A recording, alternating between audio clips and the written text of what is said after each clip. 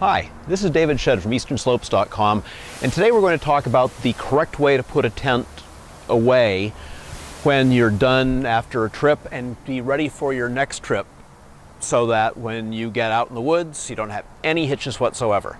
So the first thing is, of course, when you finish a trip, take your tent out, do the same thing with your sleeping bag, pads, all of that, but take your tent out, lay it out, make sure it's dry, check zippers, check everything, just make sure everything is still working and that there's no problems that happen when you took it down. Once you've got it nice and dry and you've taken it and flipped it and dumped out all the stuff that got inside the tent body while you were using it, then the next step is to make sure that everything that's on the tent is zipped up. Tents are designed to go up in a zipped up position, so if you have things open, screens open, doors open, whatever like that, they won't go on tightly. When you try and put a rain fly on with the main zipper open, you'll get fly flopping all over the place rather than sitting neatly over the tent. And if it happens to be raining while you're setting the tent up, then you'll have that much more rain in rather than just taking this nice big balloon, dropping it over and turning it and getting it right. So zip it all up nice and tight. Same thing with the fly. Yeah, this one's unzipped. So it was unzipped when we took it down. This particular tent has a vent, and want to just make sure that's closed down as well. And find the zipper. There we go. So now that you're ready like that, and you've gotten your poles back in their bag, yes, take the poles out and dry them out too. Typically I turn the bag inside out, get that dry. It makes it that much less likely that you're going to have mold somewhere along the line, and that's not fun for anybody, particularly when you get out there and your tent stinks. So, and yes, you can actually tie these up. I'll admit, I'm usually too lazy, I just stuff them in, and that makes it easier to get them out later, but personal preference.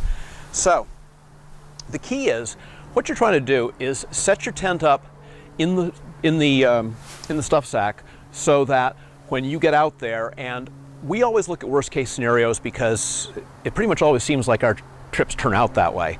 So it's getting dark, you're late getting to your campsite, it's raining, it's cold.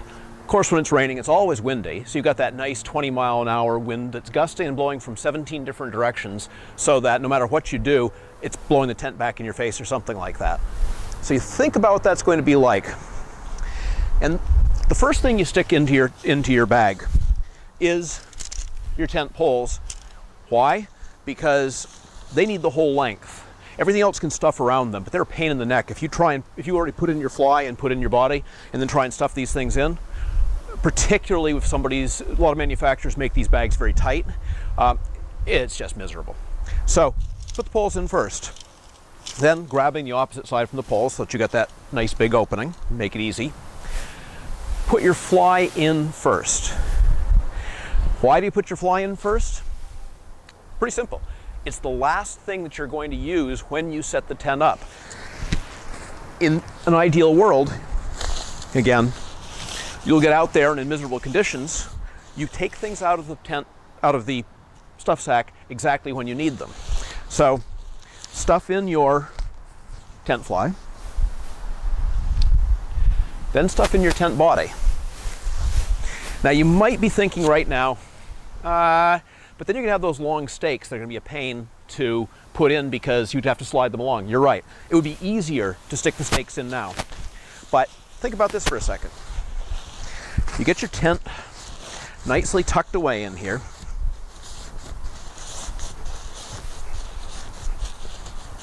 Then you get your stakes and you toss those in. These are relatively short, fairly easy. And again, this is a REI Quarter Dome 1, and REI tends to give us nice, really decent sized stuff sacks so we don't have to stuff things too tight, which is wonderful. So now, you're out in the woods. Horrible weather, horrible conditions, you're tired, you're miserable, you want your tent up, that's all you care about. And you really don't want your tent to end up somewhere over an embankment, somewhere where you're chasing it, in the dark, in the rain, all that. So the first thing you take out is the stakes.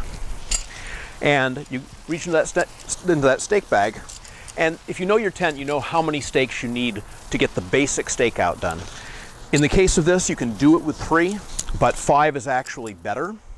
So I'm going to take 5 stakes out, and I'm going to stick the others back in. I'm going to stick those in my pocket. I'm not going to sit down now. Might be a little uncomfortable. I'm going to stick the rest of them into another pocket. So now I've got all my stakes exactly where I need them. Now, when I pull this tent out, I can hang on to it really tightly. When I put this down, you've got weight. You've got the tent poles, you've got the rain fly. If the conditions are bad enough that the wind can take this away, you probably shouldn't be out there. I'm not going to be out there. I'm headed home. Then, making sure you hang on very well to that tent body because the wind is blowing it all over the place. You figure out what's what, and I want the head of my tent here, and there's the head of my tent, and I stick a knee on it, and I reach in and I grab, in this case, 2 stakes. Again, I know the tent, and pop one in, pop the other one in. Now the wind's blowing and taking it around, but it's connected. If it's really bad out there, I'll actually walk on the tent body. I try to avoid doing that because it's a good way to make cuts from underneath and things like that. But when the conditions are bad enough and it's flopping and you got the worry that that's going to get picked up and possibly pull it right off your stakes, walk on it. And then with this one, it's 3rd one, 4th one, and 5th one. And that's it. It's now set up. It's pinned down. That took almost no time. I took no risks of losing my tent. And of course, that with the zipper all set up and all of that, it's nice, it's clean, it's easy.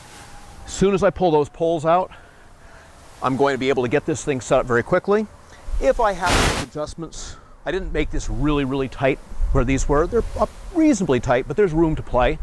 So I'll be able to get it set up. But I can make adjustments later. The basics have already been done. The tent is secured and it's easy to set up.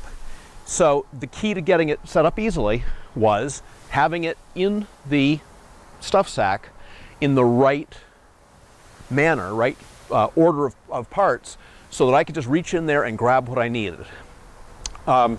Certainly recommend you actually try this at home and practice it. Set your tent up.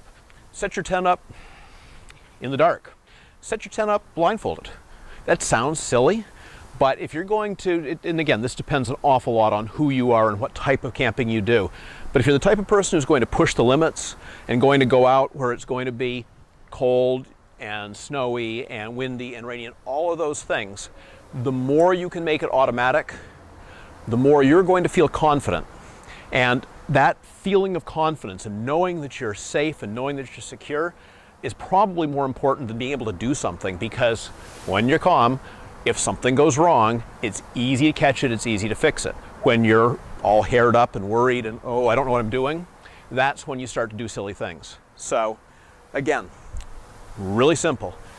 When you're putting your tent away, after drawing it out, put the tent poles in first, then slide the rain fly along the tent poles down to the bottom, then slide the body of the tent into the bag above that, and then put the stakes in. Zip it all up and take it with you, and you're ready to go. So that's how we do it at easternslopes.com. Hope it's helpful for you, and hope it gets you out there more. We'll see you out there.